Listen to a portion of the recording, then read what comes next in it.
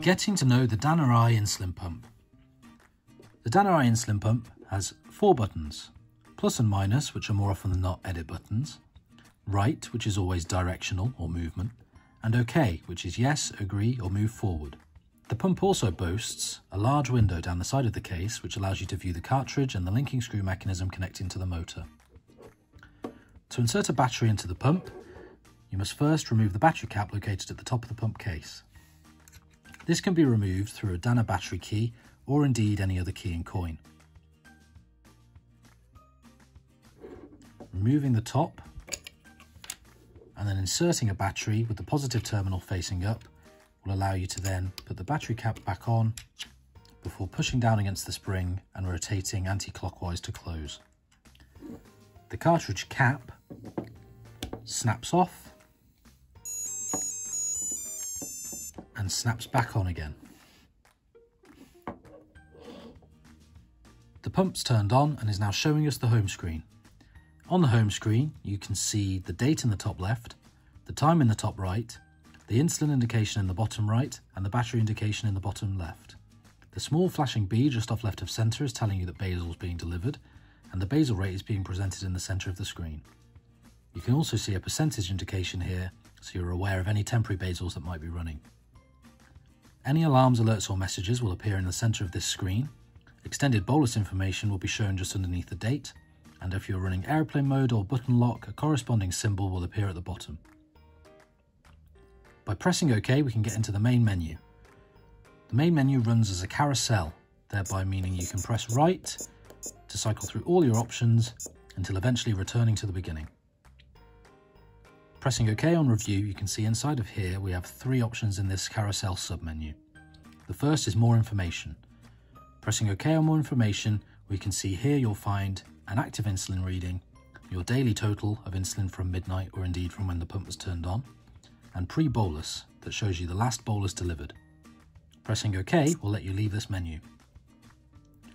Right once will show us history. The pump will retain up to 90 days worth of pump history, which is viewable via the app or exportable to a computer. Pressing OK on shipping information, we can see here the serial number of the pump, the country that the pump was manufactured for, the date of manufacture, as well as the firmware version. Pressing OK to leave will take us back to the review submenu. Minus takes us to the main menu, and right will show us bolus, which we explore in another video. Right again will show us suspend. Suspend immediately ceases insulin delivery from the pump. You'll receive an alarm every 4 minutes that the pump screen remains off to alert you to the fact the pump remains in suspend. Most of the time there is no reason to suspend your pump, but in closed loop environments it can be important, so double check. Across once more and you're looking at button lock. This immediately locks up the pump and requires your password in order to unlock the pump's menus again. This can be useful to prevent accidental button presses while the pump is in your pocket. Across once more and it's temporary basal.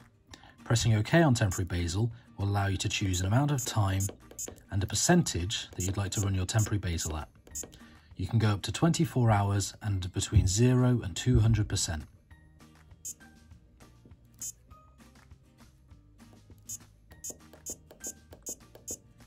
After temporary basal is basal, where you set your basal rates. We've explored this in another video.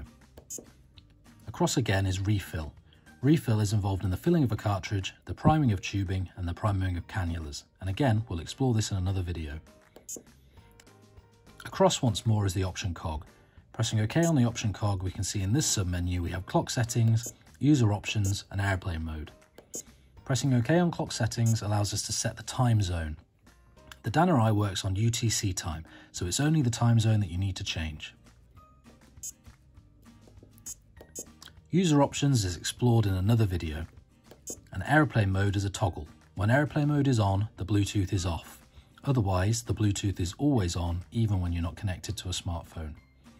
Pressing minus takes you back to the main menu, and minus again takes you to the home screen.